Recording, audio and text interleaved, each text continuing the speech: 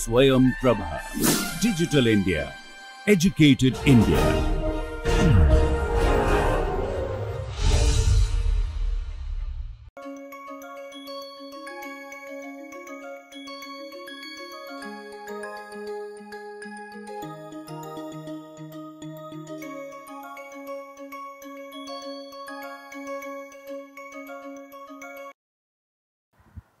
Welcome back.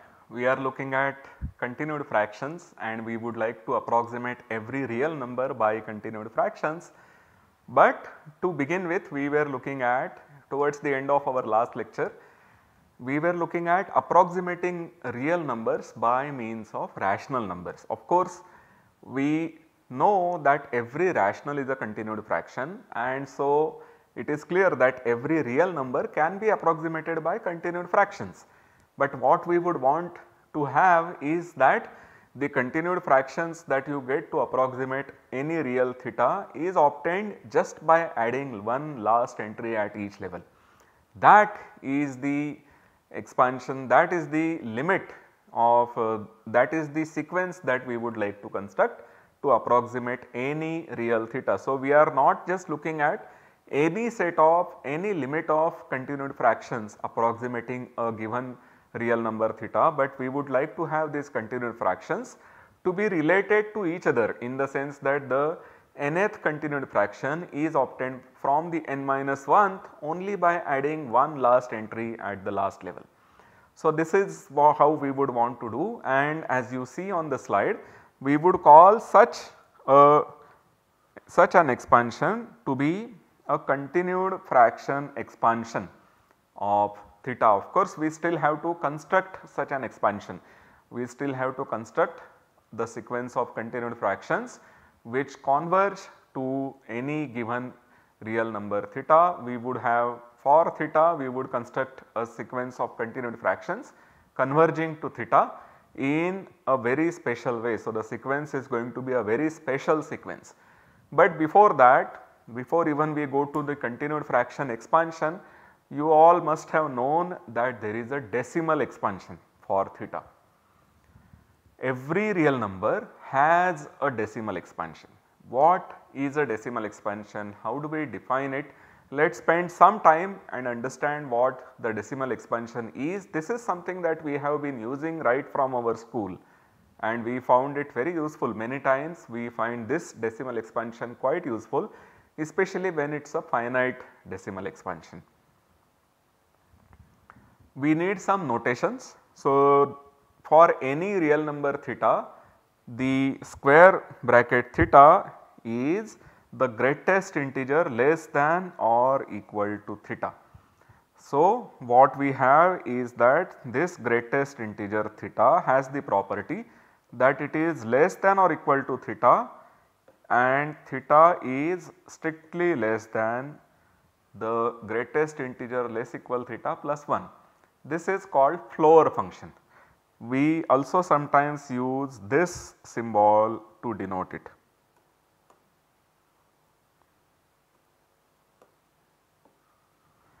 There is another way which is called ceiling function, which is the smallest integer less than or equal to theta. Smallest integer bigger than or equal to theta. So, this will have the property that minus 1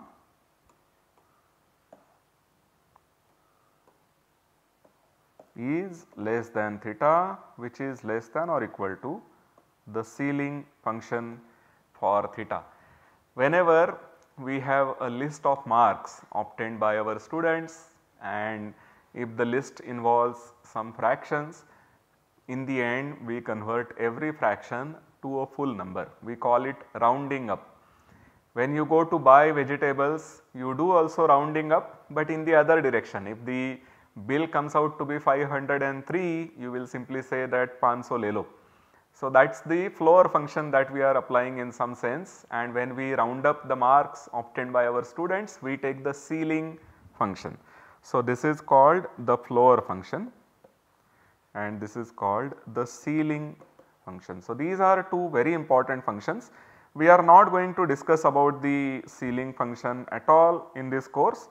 This is the only function that we are going to look at. The floor function, and our notation therefore is the square bracket theta. Remember, it is the integer, so you take all integers which are less than or equal to your theta and take the greatest one among them. That is how we construct it. So, let us look at some examples. If I have this 2.71828, if you remember, this is the expansion for E, the Euler number, where it does not stop at the 8 that we have given, but it goes beyond. The floor function for this is equal to 2, because 2 is less than this number and 3 is not less than this number. So, the greatest integer less than or equal to this quantity is 2. If you have your number to be 0.123, obviously, of course, it is clear that the floor function now gives you the value 0. If you have an integer, the floor function will return the same integer. If the floor function of 2020 is 2020. A very important example coming up. If you have the number minus 1.2, its floor function will give you minus 2, because minus 1 is not less than minus 1.2. Minus 1 is bigger than minus 1.2. In fact, if you plot them on the real line, you will see that you have 0, then you go to left hand side, you have minus 1, and then you go a little bit further, 1/5 of an integer, and you will have minus of 1.2. So, it is on the left hand side of your minus 1, therefore, minus 1 is not less than that. The greatest integer less than or equal to minus 1.2 is minus 2. So, the floor function of minus 1.2 is minus 2, and finally, the floor function of pi is 3. So, remember that pi has this expansion 3.14 something something, and therefore, its floor function will give you the number 3. Now, of course, when you take any real number theta and look only at the floor functions applied to it, then you have only integer, and somehow you do not want to miss out on the information of theta. So, we would also like to keep track of the difference between your number theta and the floor function applied to theta, and there is a notation for that. This is denoted by curly bracket theta.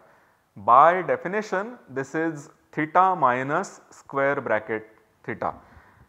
While talking, we will call this to be the integral part of theta.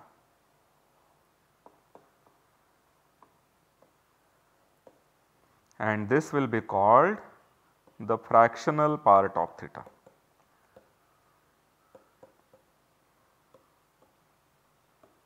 So, for every real number, we have these two things. We have the integral part of theta, which is an integer. We have the fractional part of theta, which is between 0 and 1. It can be 0, but it is not equal to 1, and your theta happens to be integral part of theta plus fractional part of theta. So, these are functions, and the integral part of theta, fractional parts of theta. So, both these parts are uniquely determined by the given real number.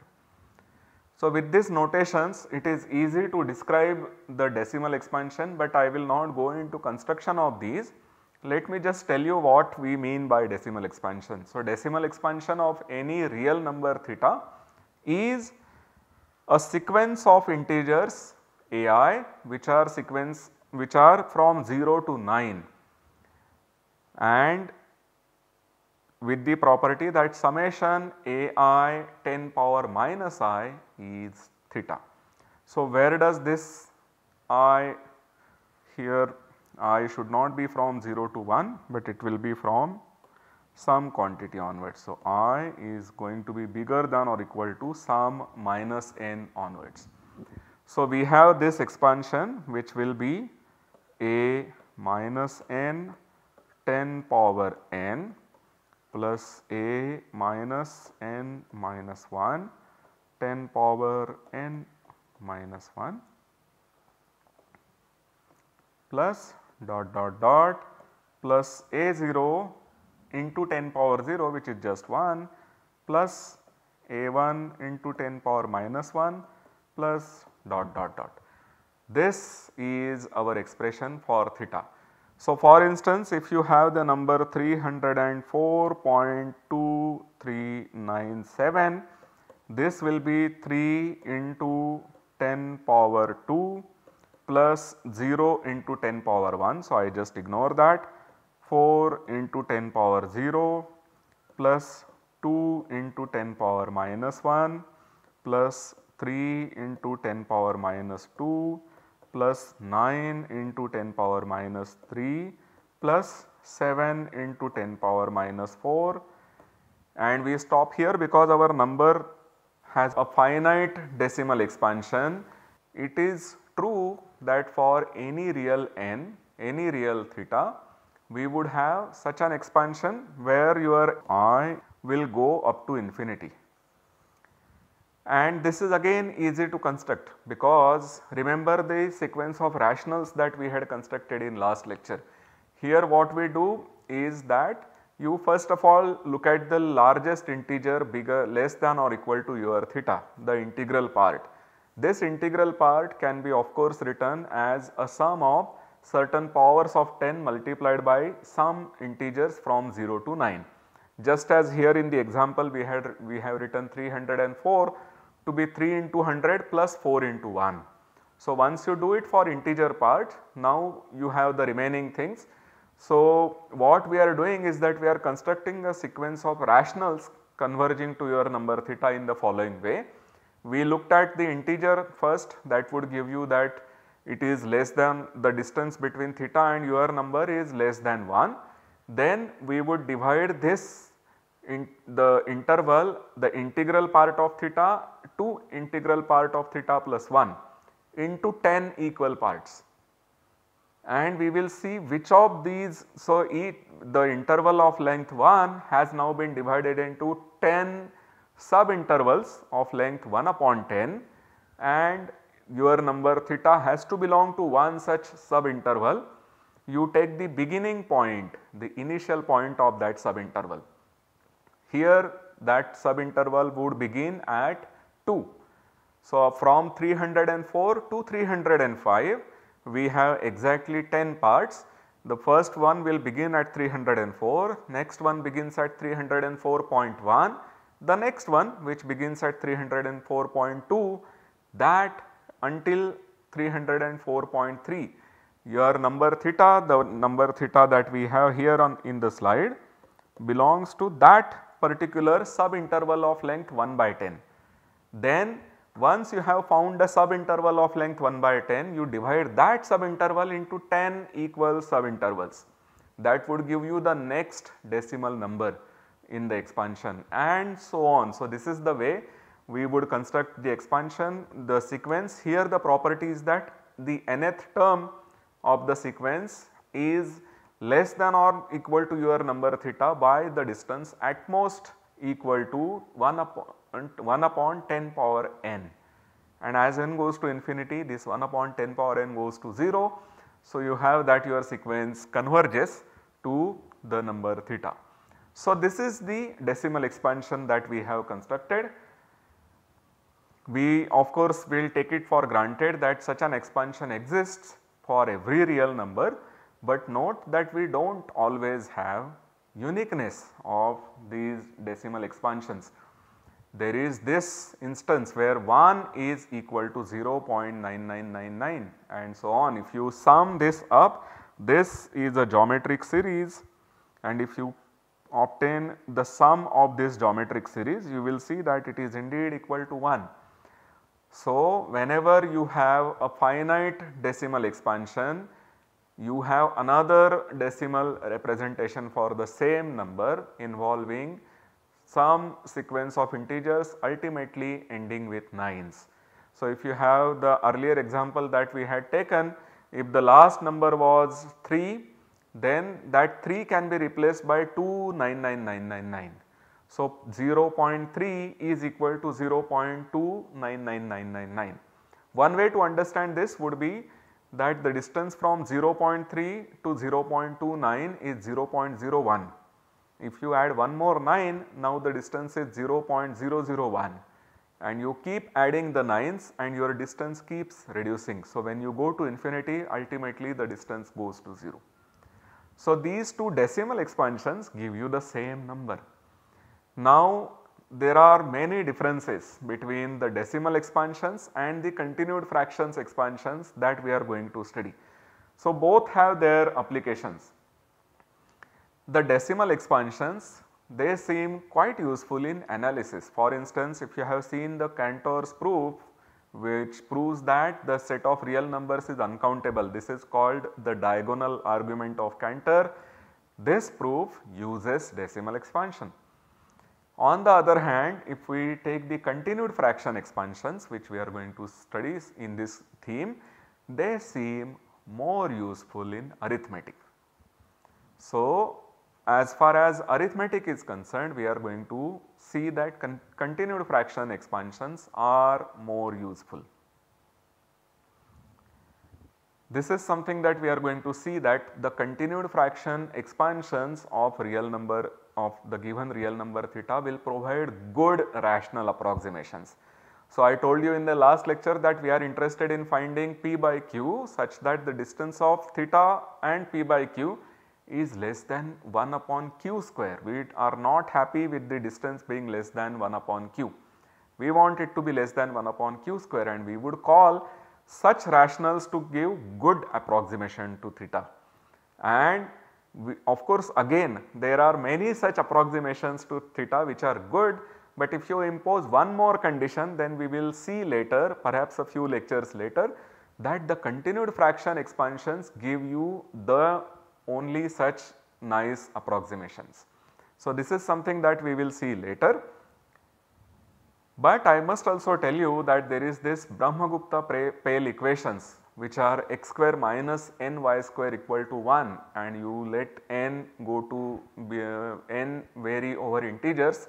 We are going to construct explicit solutions to such equations. So, the point is that n is given, n is a fixed natural number, and we consider the equation x square minus ny square equal to 1, and the question is to determine the set of integers x comma y satisfying this property. If you look at rational numbers, then this is some certain curve which we can easily draw. If you are looking at real numbers, then these are the points on some certain curve which we can easily draw, but we are looking at integer solutions to this, and so this is what is known as a Diophantine equation. The solution to such equations forms the study of Diophantine equation, which is initiated by the Greek mathematician Diophantus. So, this is an instance which we are going to study soon in our coming lectures, but the point right now we want to understand is what is a good approximation, and does there exist at least one such good approximation to a given real theta. So, that can be solved, that has an affirmative answer by this theorem proved by the mathematician Dirichlet. So, let me recall the statement of the theorem. Let us understand the statement of the theorem. We have a real number theta and we are looking at any integer bigger than 1. We fix any integer q bigger than 1. Then we say that there are integers p comma q with the property that the denominator is less than q, and this difference is at most 1 by capital Q. This is the result that we want to prove. So, we want to say that there are these numbers p by q with the property that the denominator q, I am calling q as the denominator, and the reason for that will be clear very soon. So, this denominator is a positive quantity which is strictly between 0 and q, and moreover mod q theta minus p is less than or equal to 1 upon capital Q, the integer we started with. So, this proof involves one small trick. Consider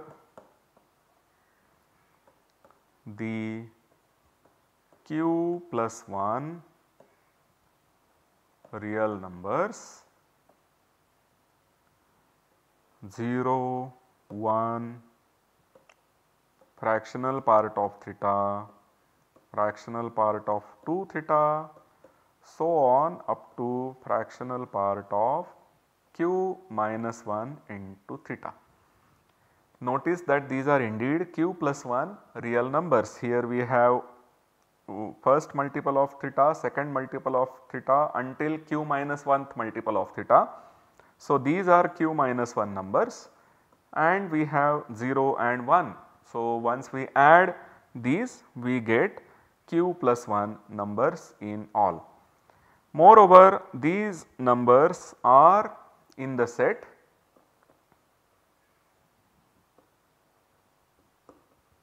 0, 1, because we have observed that fractional parts of any real number is between 0 and 1. It is never equal to 1, but it can be equal to 0. So, it is in closed 0, open 1, and here we have also taken 0 and 1. So, we have these q plus 1 integers, these q plus 1 real numbers, and we will put them in these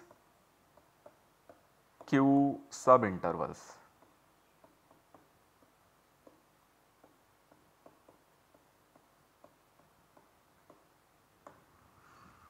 Similar to what we had seen in the decimal expansion, where we had divided each subsequent interval into 10 equal parts.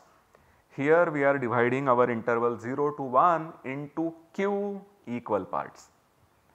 Now we have q subintervals and we have q plus 1 numbers, and here is a principle which is often used in mathematics and therefore it has a name. This is called pigeonhole principle, which states that if you have n holes and there are n plus 1 pigeons sitting in these holes, then at least one hole must contain 2 or more pigeons.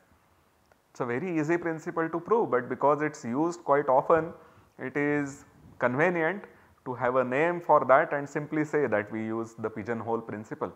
So, here the pigeonhole principle will tell you that there will have to be at least 2 of these numbers that we have, which will have to be in one such subinterval.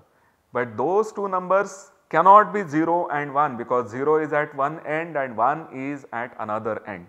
So, those 2 real numbers that you get, at least one of them will have to be of the form in fractional part of m theta for some certain m.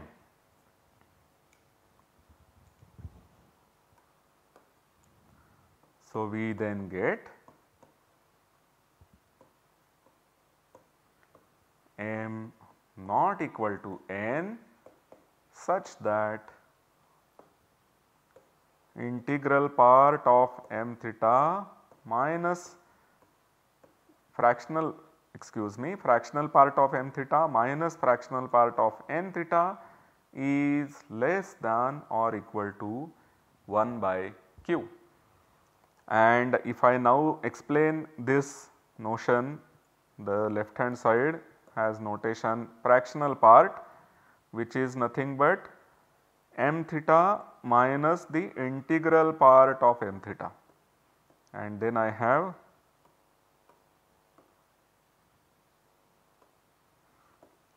n theta minus the integral part of n theta, which will now become plus. This is less than 1 by q. So, we see that you have m minus n into theta minus some rational number. Let us call this rational some integer, let us call that integer to be p. And so, we have this number here, which is, remember we had taken m and n from 1 to up to q minus 1.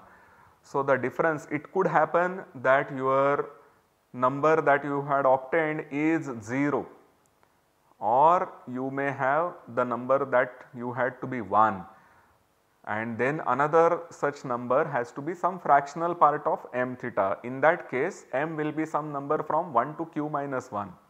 If there is only one fractional part and one of the 0 and 1, you will have that the corresponding m is less than or equal to q minus 1.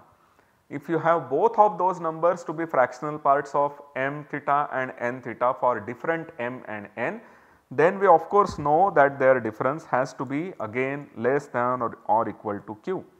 So, I will write it as q theta minus p to be less than or equal to 1 upon q.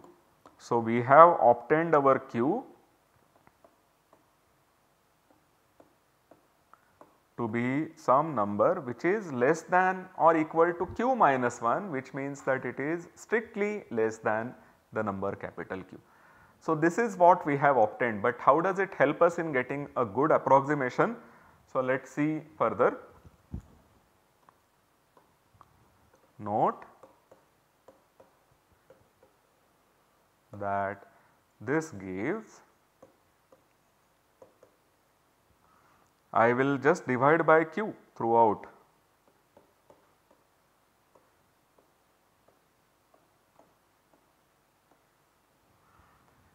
And because q is strictly smaller than capital Q, 1 upon q is going to be strictly bigger than 1 upon capital Q.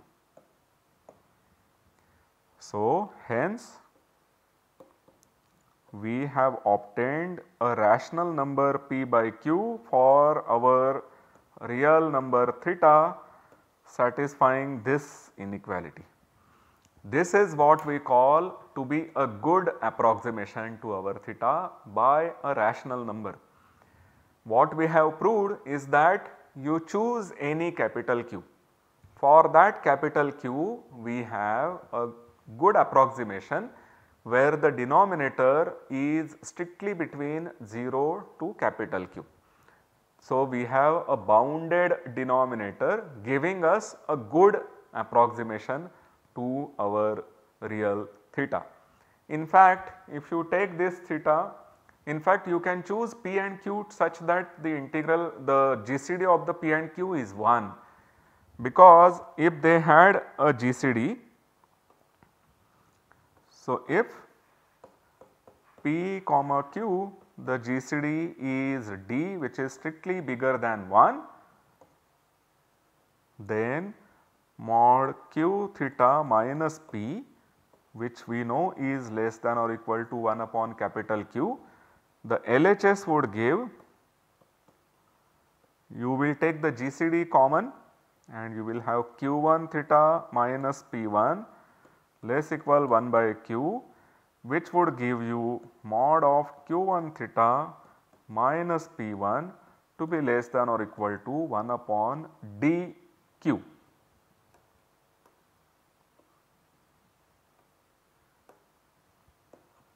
Which is of course less than 1 upon q. So, if you had a GCD, non-trivial GCD for p comma q, you can cancel that GCD out and you have these numbers, and of course we had our q to be less than, small q was less than capital Q, and we would continue to have q1 to also be less than capital Q. So, we actually get, once you have a pair of such integers p comma q giving you a good approximation, you will be able to get the p and q where the GCD is 1. Of course, the rational number that you are going to get will be the same, because p by q is now going to be equal to p1 by q1. But the important thing is that the denominator is further smaller. So, we are looking at smaller denominators giving you good approximations. This is what we would want to do. In fact, if you have an irrational number, then you have even a better such approximation. So, whatever we have proved so far implies this corollary,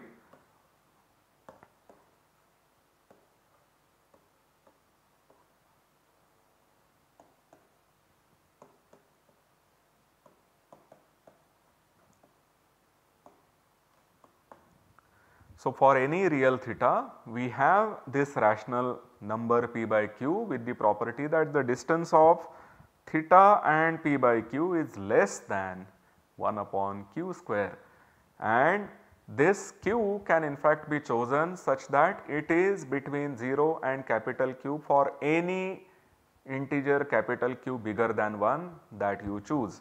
So, the statement here given is a weaker statement. We have actually proved something which is even stronger.